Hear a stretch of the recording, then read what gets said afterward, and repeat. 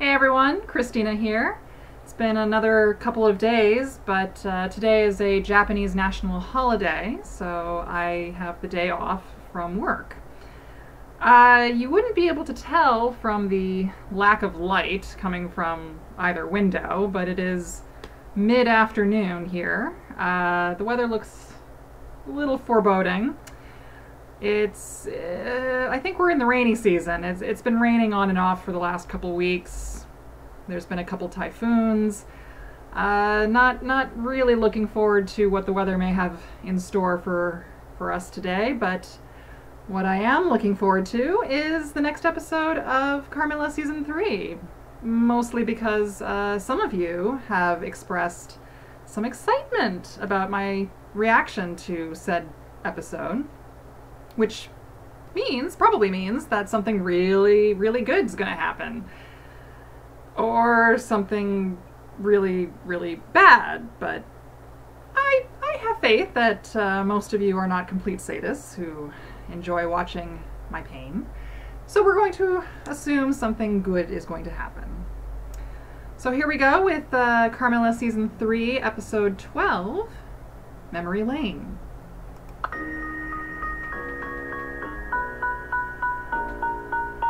Alright, about a year ago, I put my journalism project up online because my roommate was missing and, unbelievably enough, the trailer. I'm doing it again.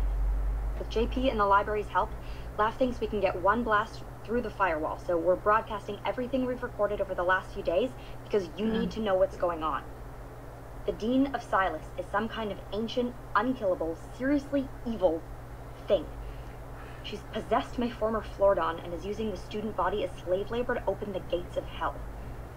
Near as we can tell, she's got 4 open already, and when she opens the 7th, it's going to unleash, well, hell, which, from everything we know, is going to be immediately bad for Silas and shortly thereafter the planet. When I put up that first vlog, I didn't know if anyone could help. But if you're out there, if there's anything you can do, help us with the weird non-Sumerian symbols we can't translate, loan us a secret wand, or army of ghosts, or Death Star blueprints, anything, we'll take it. If we're still, alive in a few days, we'll try and broadcast again, but until then, just keep on hoping. So not exactly we will fight on the beaches, huh? Was I not inspirational enough about the impending doom? I thought it was inspirational. Look, we have to stop the Dean. I wouldn't be getting my Christiana Monpour on if that wasn't the most important thing there is, but the girl who thought all she had to do to save the world was get a webcam and be all stand women of Gondor, she doesn't live here anymore. I'm a realist now. I'm glad to hear that. Because if you're planning to stay here and save the world, then we need to establish some ground rules. Ground rules for saving the world. 1. No more keeping secrets about vast supernatural conspiracies. That's fair. 2. No more gallivanting off on dangerous missions. Okay, we don't gallivant. 3.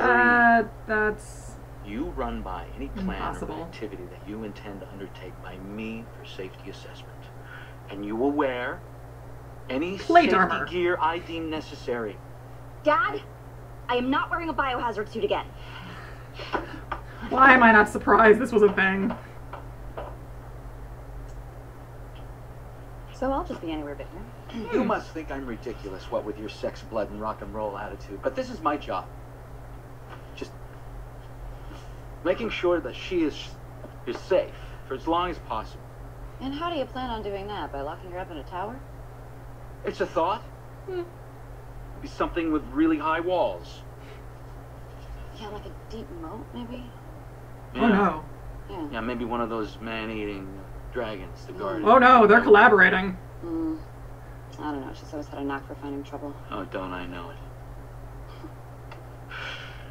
When she was 5, she tried to rally her kindergarten class against the evils of princess culture. They're It was no less bonding. terrifying then. I bet. Oh. See, which is why I don't understand why you would have her stay here instead of coming home with me. You think it was my idea? What? She told her to go. She did not dig her heels in until after her little chat with you. Trust me. If she were listening to me, you'd both be on your way back home. Yeah. What? Yeah. It was unexpected. Thank you. Did she really try to start a kindergarten uprising? Oh no, they're gonna be talking. Lots of talking. Ooh, fantastic. And there she was, just pigtails and all, and she says, "I have proof, Mr. Vice Principal, that you have been embezzling from the 4th grade candygram fund." You're kidding. I didn't even know the word embezzle when I was in 4th grade. In fact, there was a picture of her in the local newspaper that I This think is the trailer. I have in my wallet. I remember this. Yeah. No, that's her what are you- preschool pageant right there. I'm just showing happening here? Carmilla some photos. Some baby. Oh god, this is what an aneurysm feels like. Oh, come on, don't be embarrassed. Oh, that's her little ladybug. No. I watched the It's trailer time for a you to lot. go. You have to help LaFontaine with the The thing! science power tool. The thing! Just go. Oh, look at Carmilla's shit-eating grin. I don't know what you're getting all pink and huffy about. You mean besides the mortification? He's proud of you. Which is amazing when you're 5. At 19, you could start treating me like kidding? an adult, you know? I want to make my father proud. The only father I ever had saw me as an inconvenience until I was old enough to be traded as chattel, so I can't really empathize with embarrassing wallet photos. Carm, I didn't think of that. That's okay, it's not something you have to. I know, but no, it is. Because we're friends now, right? Yeah, sure. Friends. She is really not on board with this friends Yes. thing. Friends. You know, people who care when their callous attitude hurts the other one's feelings. What is she talking about? Is this because I wanted you to leave? Oh, No. yes. Yes! Do you know how that felt after everything? It was to keep you safe. Which is all you've been saying you've wanted to do for the past 2 months when you moped around embroidering firefly That's a dial very on good my point. curtains. And then you didn't even go. Well, So sorry, I- my post-traumatic revelation was inconveniently timed for you. You post your... Oh, you mean how you're a realist now? Yeah. A realist? Really? Well, it's better than being a You're just lying to yourself about that. A what? smug, Their faces are getting closer. superior, Delusional? condescending, Tightly wound? narcissistic, Do it. uncaring, Nerdy, nihilistic, little little It's gonna happen. You dead. Yeah! Oh my god. Is that an ass grab? Yes.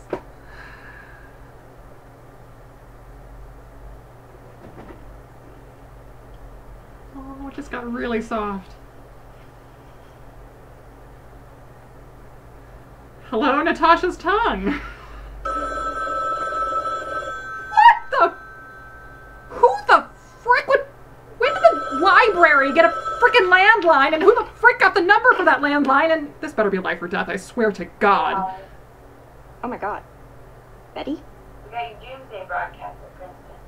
And if you and Single White Vampire aren't too busy, I've got your translation. I'm sorry, what? Those symbols you're whining about, they aren't Sumerian. They're Proto-Akkadian. They mean shepherd and sword. So I'm pretty sure your second talisman is the light-giving butcher knife Drusilla dropped in the anglerfish pit. Oh! Probably should have seen that coming, but... yes, I see. Okay. Again, I will check this out later, at a later date, when I watch it again. I'm sure all these people are very talented. I just, need to keep going on this. I think I understand or have a small idea why people might have been excited to see what my reaction might be with this episode. Oh, that was satisfying. It did play a little bit on a trope where people with a strong attraction for each other get into a heated argument in which their faces get closer and closer, and then finally at the peak of the argument they just start making out. But that is a trope I can get behind. That was well done. And that was really hot. And it was so beautiful. Like, I mean, the first part of the makeout was sort of this desperate, it's been so long and I need you. And then it got slow and soft and sweet, and Natasha's tongue. It actually reminded me of when Elise and Natasha came on to the Gay Women's Channel Pillow Talk Monday, and they did the Never Have I Ever game. And Natasha was explaining how Elise is a little bit of a germaphobe, and explained one time she asked Elise to borrow her chapstick, and Elise asked her to use her finger. And Natasha replied, "Elise, my tongue has been in your mouth." So that line just kind of flashed in my brain when I saw Natasha's tongue at the end of the kiss. That was really cute, though, with Carmilla and Laura's father kind of bonding there. I doubt if he approves of her as girlfriend material, but at least he's warming up to her. I think he's definitely warming up.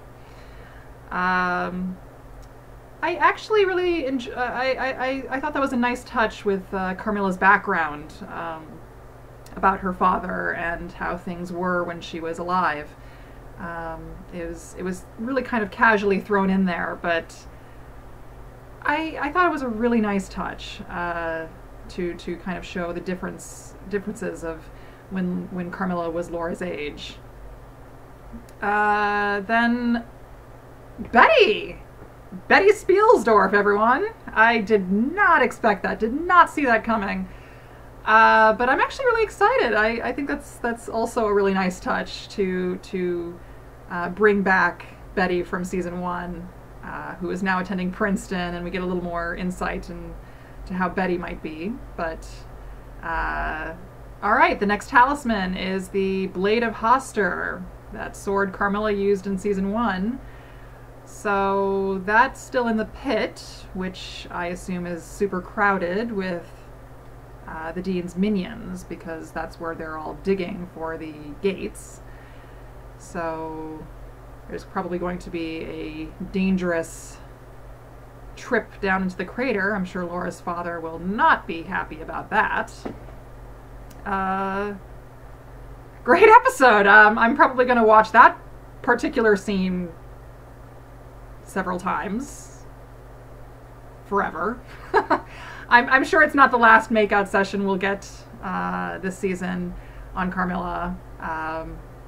So looking forward to the next ones. But until then, I may just watch that scene a couple more times before I dive into the next episode. So see you next video. Oh, that was so nice. That was so nice.